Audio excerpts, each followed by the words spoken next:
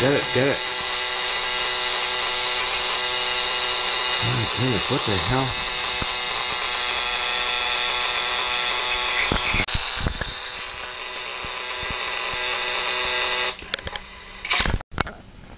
Just pull it out of the test area over there and put some paper on the in the hallway here.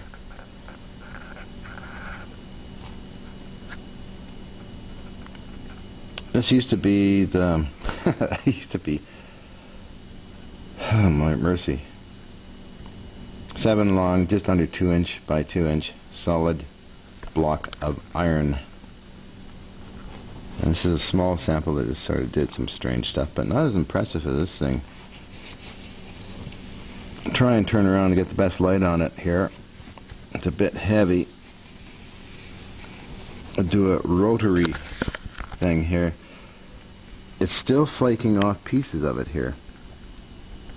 Small bits are all over the place. Seems to be the outer shell.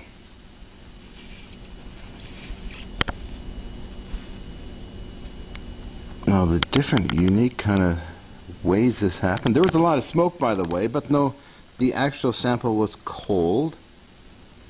I'm not sure if the smoke was like a dust formation coming off of it or what, but these are some of the small pieces that came off of it. There's a bunch of others over in the other section there. I should film that too, I guess.